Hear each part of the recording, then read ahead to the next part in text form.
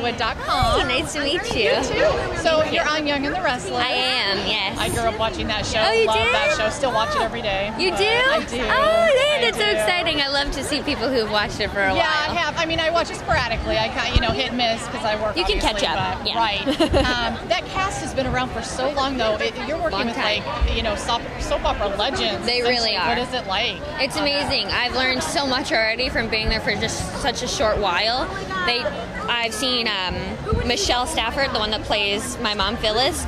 She's such an amazing actress. The way she goes from crying in 5 seconds to laughing in another 5 seconds. She's just up and down, so amazing. She's a great actress. I love her. And it's amazing because if you can do that kind of soap opera acting, You can do anything. that's what I think.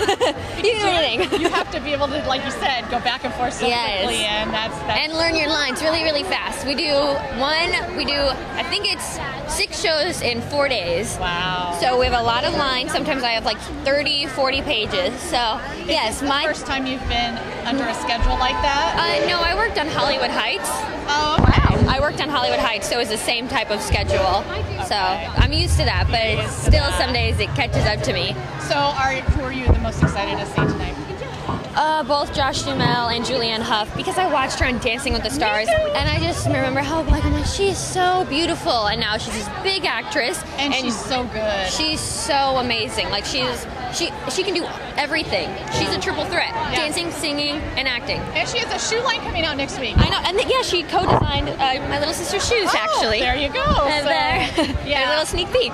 Which I'm thrilled that she's having that because she's so stylish. And she's I so know. beautiful. And you're right, Gosh. she's like a quadruple threat. She really is. If I could be anyone, I'd probably be her. And she got to kiss Josh Duhamel.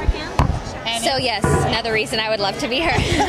well, enjoy. You'll like it. It's a great show. Thank you so much. Thank you. so much. Have fun. You too.